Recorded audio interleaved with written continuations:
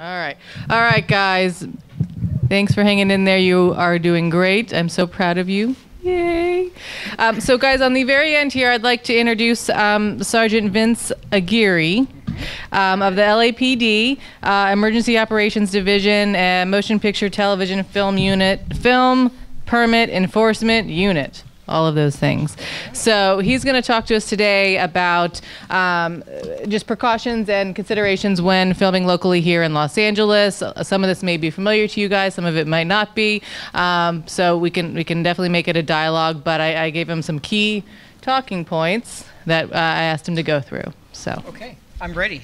Hey, good afternoon, everyone. Is this okay, or do I have to get a little closer? That really close is good. Yeah, okay. Or you can hold it if you want. Feel free to hold it. That's probably going to be better. Okay.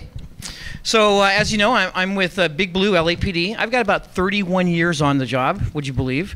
And for the last, I think 7-8 years, I've been assigned to OCB Special Events. And in special events, we handle two different types of permits. We handle the First Amendment permits and the Bureau of Street Services permits. So basically, if you and your close friends want to do a protest or a march down Main Street between Olympic and First Street, you do a First Amendment permit. It's pretty much free. You can actually do that and have the full city of Los Angeles riding with you in the back and protecting your event and allowing you to exercise your First Amendment right. The second type of permit is a BOSS permit. It's a Bureau of Street Services permit that allows someone to completely shut down a street to do a street fair, farmers market, the LA Marathon, and some special events. And why do we want to have permits to do? Because I'm glad you asked. Because the film permit, would you believe, is a special event. 4120A of the LAMC section allows a permit holder to have a film permit to do filming in the city of Los Angeles. And the reason why we give you that, it allows you to have certain authority and jurisdiction in an area which you can come in. So you're going to be filming on a street. You can close down a street. You can do a street curb lane closure, all these closures. We'll get into that in a little bit. But that's the whole reason why we bring up this whole permit thing, because it's very important that it allows my office, and that's why the LAPD is involved, by the way. Someone has to enforce the permit, so that's why it comes out of our office. All right, so some of the local resources that we use to get permits, would you believe, prior to about 2005, give or take, if you were trying to get a film permit in the city of Los Angeles, you literally had to go through building and safety. You had to go through Department of Transportation. You had to go to the fire department. You had to go to the police department. You had to go through all these different hurdles just to get a film permit. So the city of Los Angeles contracted a contractor called Film LA. Film LA is basically the coordinator of all the information regarding your film permit, your permit activity. They will handle your street closures, your curb lane closures. They handle they handle everything to do with the permit. The Los Angeles Police Department, we are the authority. Once they get all that information, and they tell us that there's going to be 10 5-tons and condors and all of this stuff happening, the permit comes to me. Once it comes to me, we review it, and we're going to go through a couple of things later on here, but once we review it, we give it the blessing, and boom, you are given your permit. You download it or you pick it up from their office, and that basically allows you to do your activity. So Film LA, no matter what, they are your best bet one-stop shop, although there are a lot of permit services out there, and you know what? If anybody's involved with the permit service in this room, my apologies. Bypass the middleman, deal directly with Film LA. Okay. But I will say it is sometimes helpful if you're really, really bogged down. So yeah, it can be kind of not cost effective to have that middleman, but at the same time, if you're dealing with a whole slew of them, sometimes it is helpful. But. Yes, okay. So going down here, so once you're on set, you're filming in the neighborhood and all that, The local resources that you have, obviously, is the Los Angeles Police Department. So when we look at the issues, and this whole seminar this morning was about safety on the set. Listening to this gentleman here on the end, I go, why would anybody want to film outside of the city of Los Angeles is beyond me. But Talking it's very crazy. hard to film in Los Angeles too.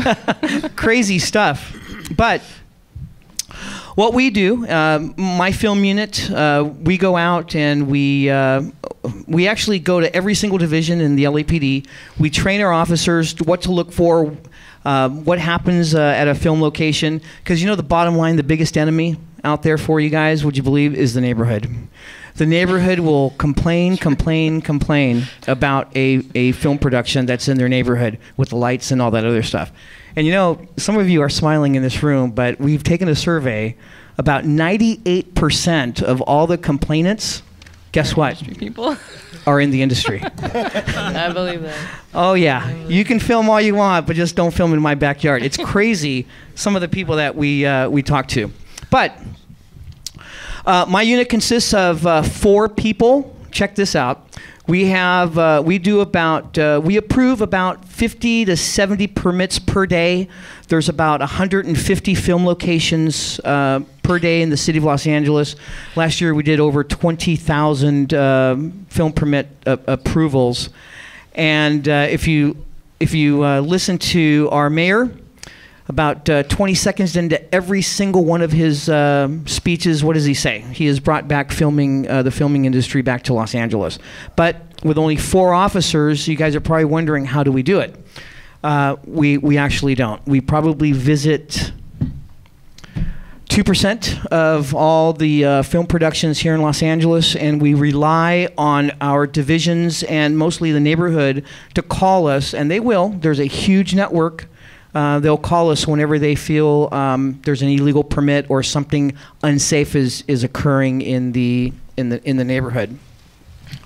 One of those things is obviously road closures. There's not much to say about that. You guys know how to do all those, right? I see permits come through where, so we have what we call the IATSE, intermittent traffic control, which is a 2-minute standard, right? Everybody knows that. But we'll get a permit that comes through. They want to flip a car, crash something, have a guy hang glide in, and that's it. They think they can do that within 2 minutes. Obviously, we will kick that back. We will kick that back and make you guys do a full street closure. Once you guys do a full street closure, you guys have to hire the officers in the uniform on the bikes. You get some 70-year-old guy sitting there on his motorcycle on the corner, making sure. Am I right? Making sure that everything is hunky-dory with your street closure. Not PAs. Yeah, that's correct. Not PAs. So then you have your lane closures. We make you guys do a lane closure if you guys have equipment in the lane, working equipment, condor, camera, because there's the difference between a lane closure and a regular posting. Posting is for picture. When you watch a movie, their hero always pulls up to the apartment and boom, finds a parking spot. Well, that's all done with posting. That's all done with posting. But if you're going to have a condor parked on the side, you have actually people working in the curb lane, we have to do a curb lane closure. And again, that requires the officers for safety to make that happen. All right, filmmakers' code of conduct and your responsibility. I'm not going to get into that, but Film LA has their the code of conduct for you guys on their website. The California Film Commission has it. It's basically how to not be a jerk while filming. And, be careful. Be careful with language and stuff, and yeah, just make sure you're good. I always tell people, my office, we balance the chaos between the community and the film industry to make sure that everybody plays right in the sandbox. And there are neighborhoods in the city. We can have 15, 20 film days in a neighborhood every couple weeks. and the neighborhood loves it. They don't care. But I have other neighborhoods in the city that one film production, and oh my God, they want a 3-year respite. They're contacting the mayor's office. They're contacting everybody, and they don't want the filming. So, you know, it's there's the responsibility of all of us to ensure that once we're in a neighborhood, we respect the neighborhood that we're in. So how do you do that? You get a outstanding location manager. Okay, I've dealt with some managers, some location managers that, quite frankly, but I've also dealt with some pretty good ones. And everyone knows filming in the city of Los Angeles is normal hours, 7 to 10, Monday through Friday. Anything beyond those hours, if you're going to film overnight, you're going to film before, you're going to film on weekends, we have to do a survey. We have to do a survey. The survey comes back, and the production company will take a look at that, and they'll say, well, you know what, Vince Aguirre that lives at 123 Main Street, he's having issues because his kid is having school, whatever. So you guys, the production company goes back, they'll visit Mr. Vince at 123 Main Street, and you guys will try to mitigate whatever you guys need to do. Word of caution. I call it making the deal with the devil. A lot of companies, especially the big ones, the big companies will come in, they'll flaunt that cash, and they'll pay people off, and it's kind of comical. I mean, I'll have some neighbors call me and say, "Oh my God, they're filming for 3 nights in a row. This is incredible. Overnight, there's playback. They're singing in the street." You know, after they came out with La La Land, it's like every other feature at night was some musical. But all of a sudden, we get them hooked up with the production company. They get paid off, or they're put up in a hotel room for the weekend, and stuff is taken care of. Be very cautious. I tell my officers, and Film LA also says the same thing. We try not to get into that, because you're making the deal with the devil. Because next thing you know, when the small production company shows up with a low budget, maybe 1 or 2 trucks, and you know they're just trying to barely make it here, that neighbor is going to be demanding $3,000-$4,000 to have a production. That's what causes the friction. Okay, so just be careful about that. When you're scouting your location, make sure that you kind of realize what kind of content you're doing. And you know what? We're not here to regulate content. No, we're not. You know, a Pop-Tarts commercial in the Palisades is not going to garner any issues with any neighbors. But if you guys want to go burn a cross in Nickerson Gardens, that is an issue. That is when you should reach out to your local police department, contact the community relations office, call my office, so then that way we can probably do a little bit of reaching out and making sure you connect with both the officers that are in charge of that area, but most important, the community groups that are in that area, just to make sure that everybody's on the understanding that it's only a film. There was a controversial police shooting. Not all of them are controversial. There was a controversial police shooting back east. I believe back east, they were doing a lot of protest. They were turning cars upside down, you know, doing your typical protest.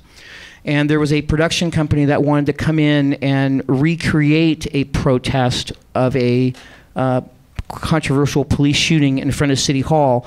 So they wanted to close down Spring Street on the steps. They wanted to do all of this stuff. We actually got that production to put it off for a week, only because the week that they were planning on doing it was the same week that this other real protest was going on. So kind of understand the content, kind of understand the community that you're going into, please. And then when you do your tech scouts and all that, please, the LAPD, we do not charge. Call my office or call the local division where you're going to be filming in. If you think you're going to have an issue or you think the content is going to be questionable, give them a call, and they'll connect you guys with the right people. And you'll come out on our scout? You know what? I can send one of my guys. Hey. One of the. I learned 2 things. Yeah. Now let's just talk about the homelessness issues here in Los Angeles. You know what? It's one of those things that happens, right? But we do have productions that love to go into Skid Row, and then they're calling my office saying, hey, Sergeant Aguirre, we want to film on the corner of 5th and Wall, but there's 25 tents, and I need you guys to move these guys out. Well, guess what? I don't think we can do that. ACLU would be all over will be all over me. But we have had successful productions go into the Skid Row area and convince the homeless or motivate the homeless to move on. So we will not go in and make them pack up their tents and have them shoo to have Buena Vista come in and do some filming there. But we will work with the Hope teams, PATH, and all of the groups that are down in the Skid Row area to try to get you guys to, we'll try to mitigate as best as possible, and hopefully we get compliance from them. Okay? All right. You know what? I'm really going kind of fast. It's good all stuff. Right. All right. I'm going to spend some time on this one. Special filming conditions in the city of Los Angeles, neighborhood relations. Guys, let me tell you. Like I said, we have neighborhoods that love filming. They love us. Film all you want. And I have neighborhoods that one production comes in and you know what? Whew, it's the end of the world. They're calling everybody and their mom. Know your surroundings. Know where you're going to film.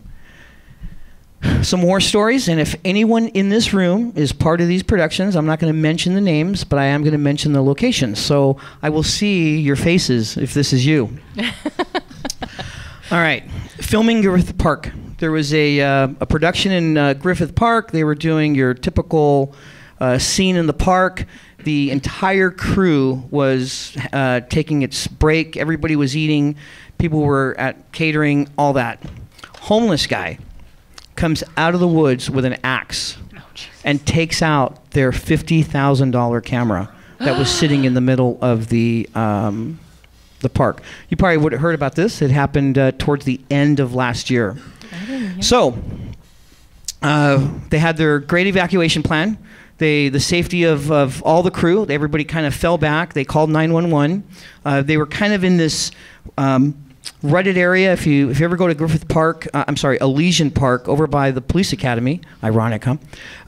There's a little park in the back where the bridge is, and that's where this crew was. And this homeless guy just comes out of nowhere and just takes over and kills the camera.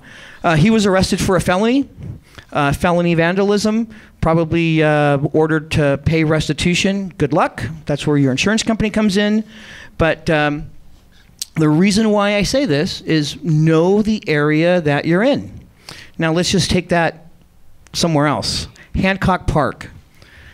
Best place to film your television shows, right? Hancock Park, I have a guy, not going to mention any names. I'm not going to mention the TV show. It is a police show. Everybody hates the cops, but everybody films about cops, right? Cop show. They're doing a chase down in Hancock Park. This guy hates production so much he actually jumps in front of the vehicle when the chase is happening. So again, coming back down, remember in the beginning we said that the film permit allows you to have the authority to close down an area, to have a production, 4120A. My officers will come out, and just like we cite the production for being in violation, and some of the things you guys do, that's a different seminar. We do cite the production. We do cite the people that will interfere with your production. This guy, and we ended up having to actually book this guy for 4120. It's a misdemeanor, but at least we got him out of the area. We got him into jail. He sat in jail for maybe 4 hours. But guess what? The production finished their take, and everybody was happy. So having that excellent location manager, he or she should know the neighborhoods you're going into.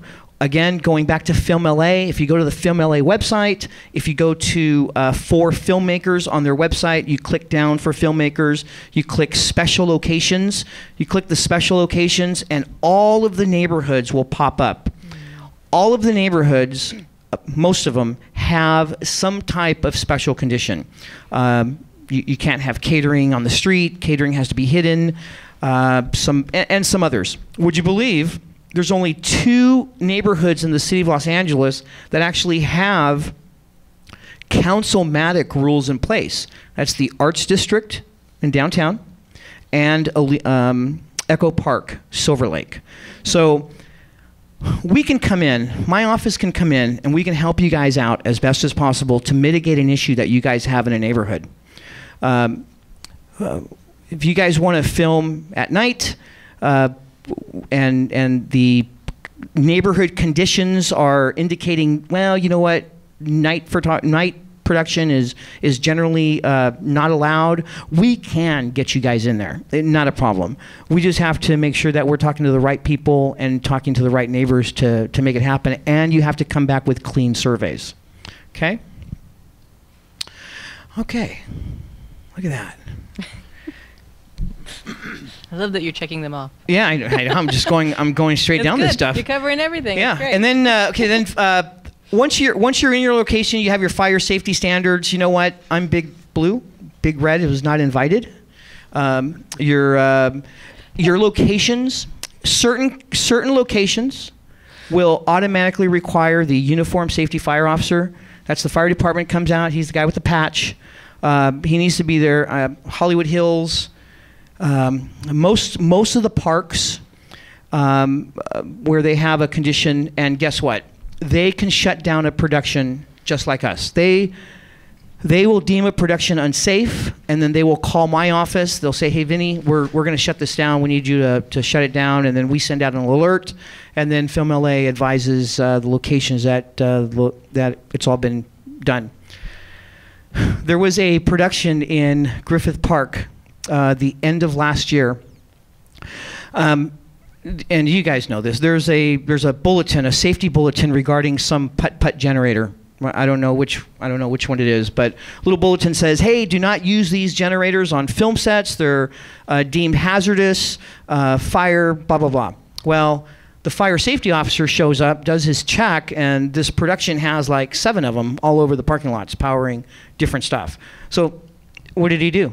He called our office. We actually shut them down. $1 million worth of equipment, people, was sitting in the parking lot, and we shut them down. And they came back to us in Film LA to try to appeal it because they wanted their insurance company to cover that stuff.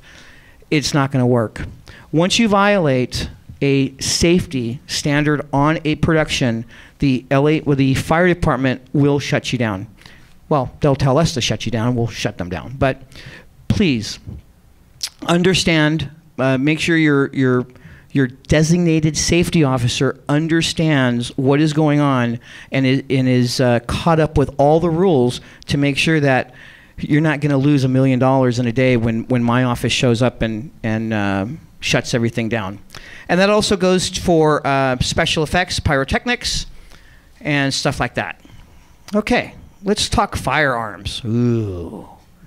Everybody hates cops and everybody's against guns, but that's all we film, right? We film cops and guns. Come on, you guys. All right. Firearms. And the whole reason why there's a film permit is it's not because the city of Los Angeles wants the extra cash. We issue a film permit because it allows you guys to do everything correctly. Okay? Correctly. Let me tell you about firearms. Just a couple weeks ago, we've had 2 in the last 30 days. But just a couple weeks ago, anybody around for the Bank of America shooting that happened in 2006, where the guys came in, right? Matter of fact, the LAPD at the time did not have patrol rifles. We had to actually go into some officers grabbed a black and white. They went to a gun store. They got AR-15s and started shooting back on these guys. Terrible. It was all these people got shot. It was a big mess. Big mess. Well, would you believe a couple weeks ago, a YouTube team for a comedy channel was at the same bank on a Saturday morning, and a black and white going down Linkersham looks over and sees a guy come out of the bank, ski mask, holding a rifle.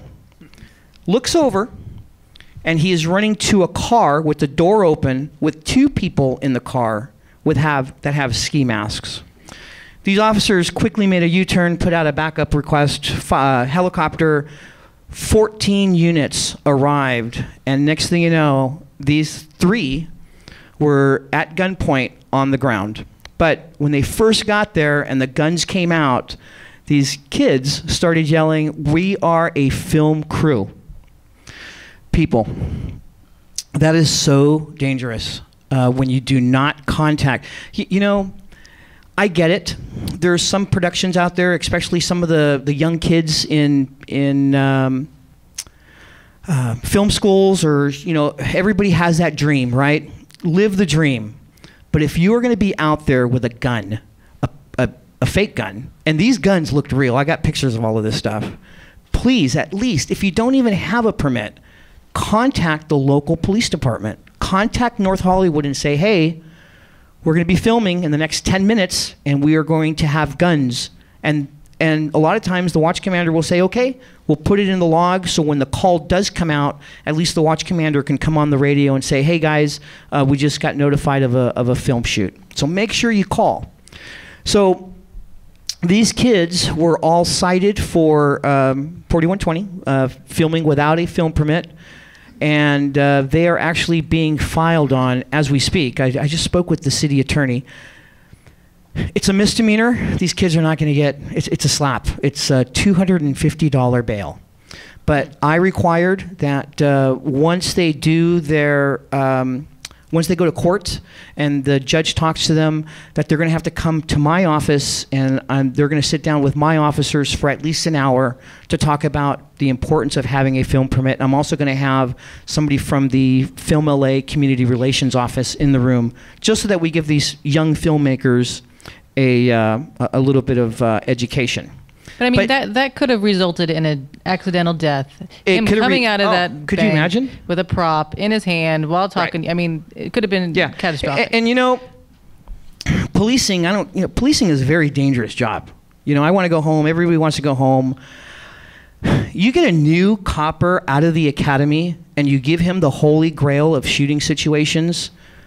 Guy comes out of a bank with a gun, goes to a car with 2 people with masks and a gun. What do you think?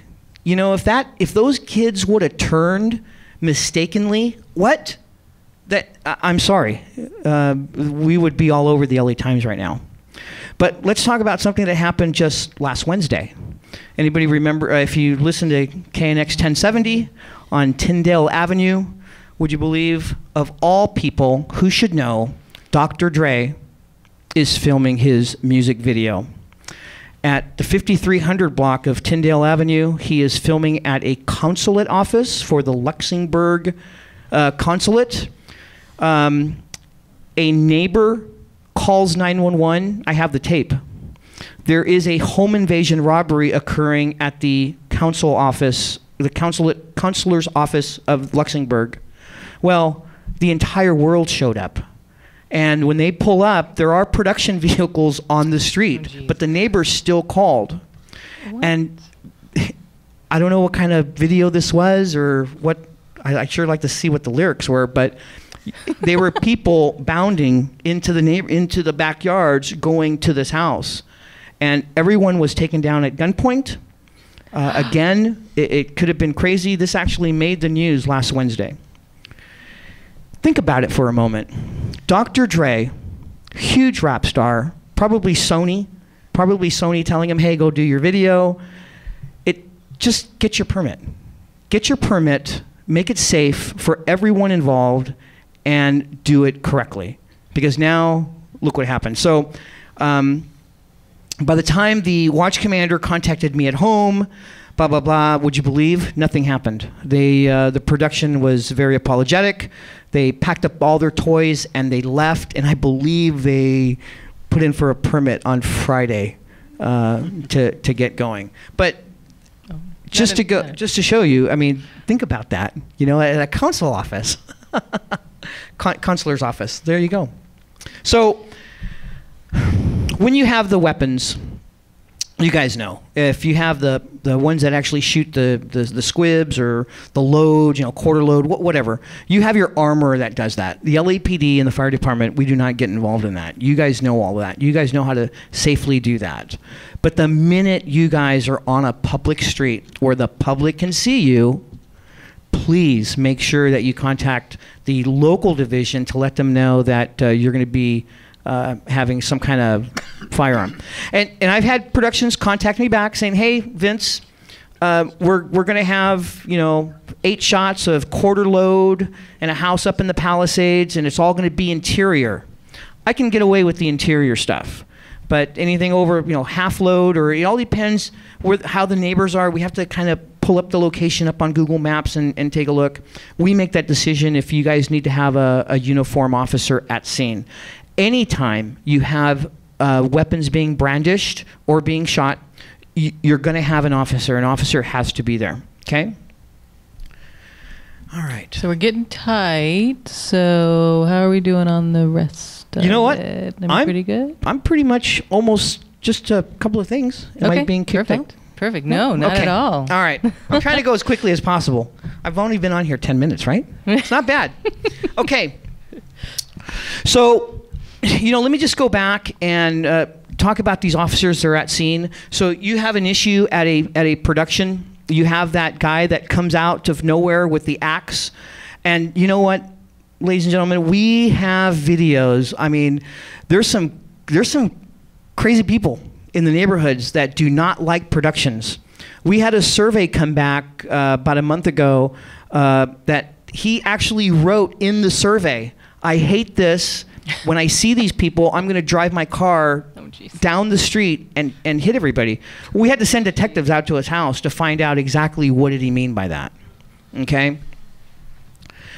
If something happens, do not think, please, do not have the false sense that the 2 guys on both sides of your closure, or the officers assigned to ITC, IPC, or the camera car for escort, do not think that they are going to be your first responders. They are in a way, but you got to have somebody call 911. You got to have the division respond, okay?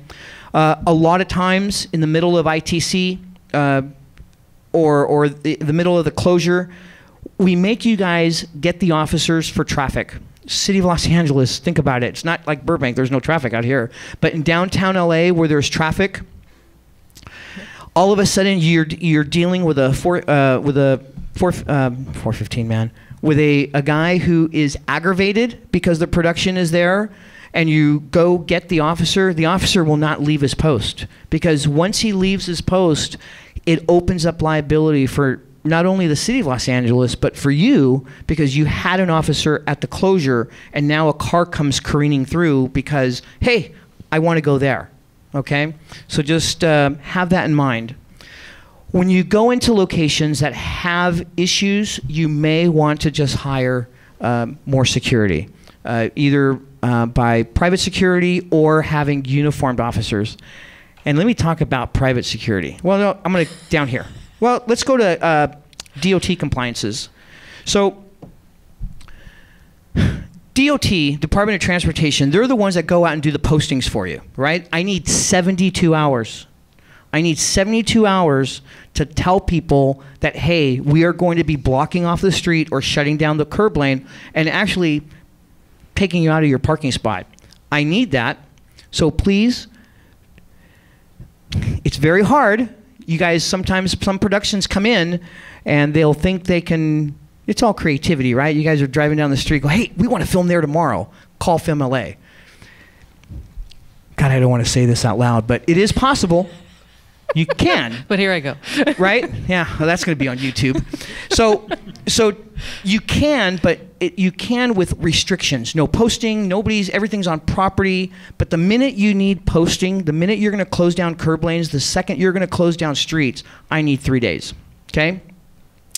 And here's the beauty about having your security people, and please do not tell your security people to do this. Because every time we show up, when we get a complaint, so the posting is from 6 a.m. till 7 a.m. till 10 p.m., no parking, right, for posting. Well, production will send the security guard company the night before. And what do you think these guys are doing?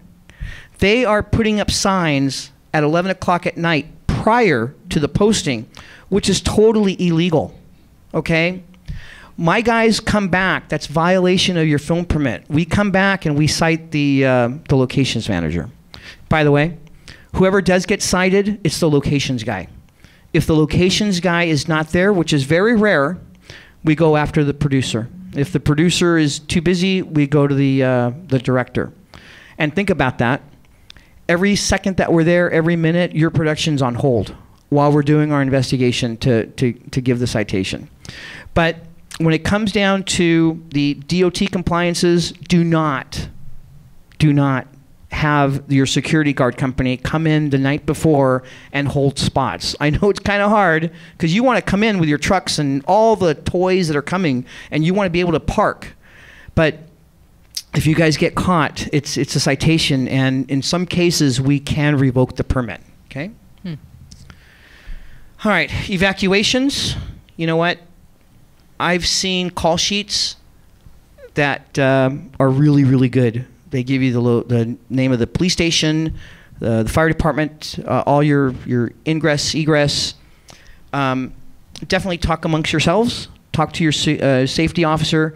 You know what? I know you guys, before you guys start filming for the day, there's somebody that always stands in the middle of the room, right? And tells everybody where the exits are, where we're going to get everybody out.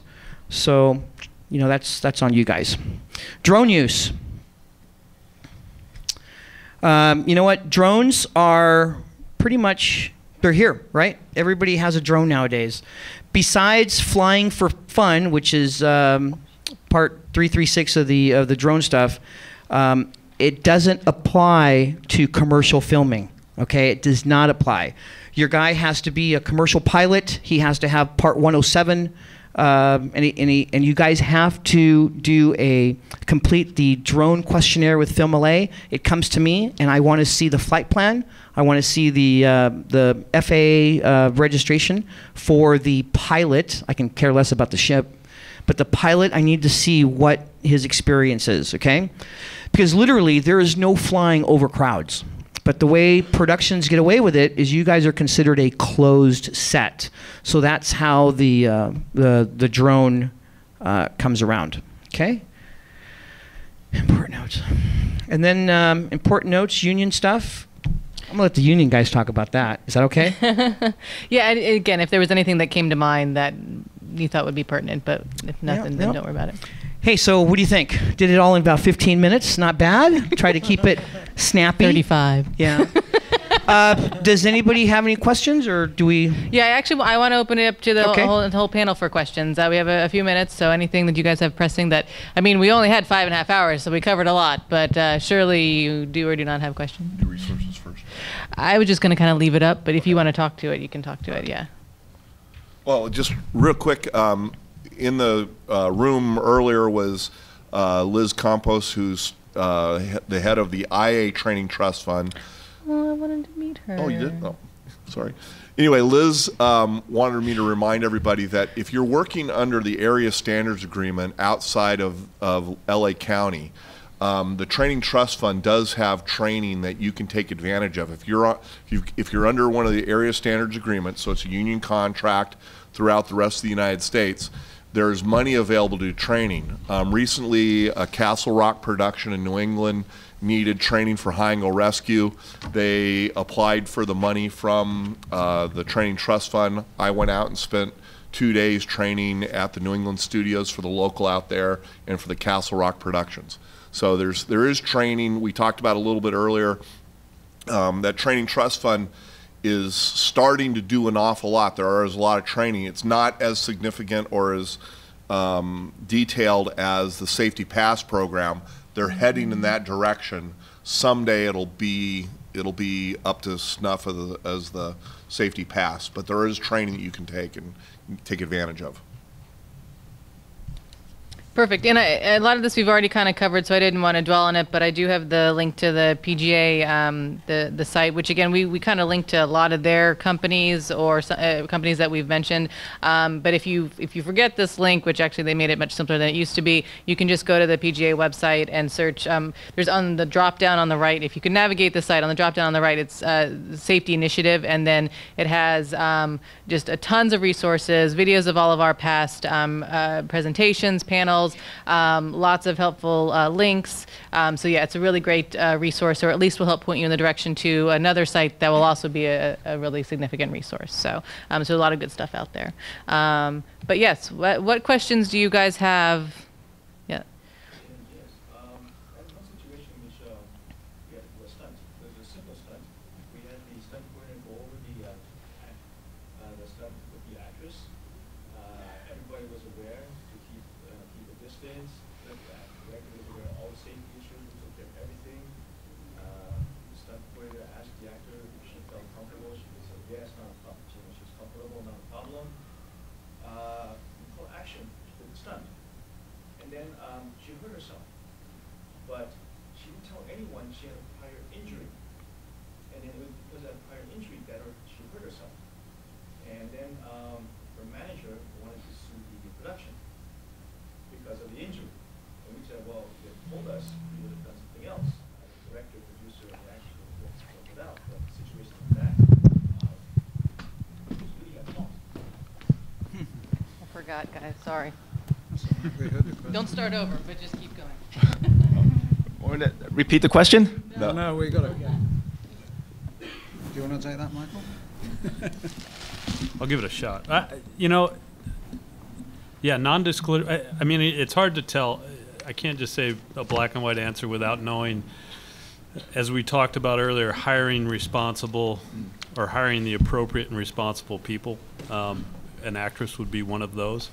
So not knowing what kind of diligence was done to see is she physically capable of doing the type of stunt that you may be asking her to do.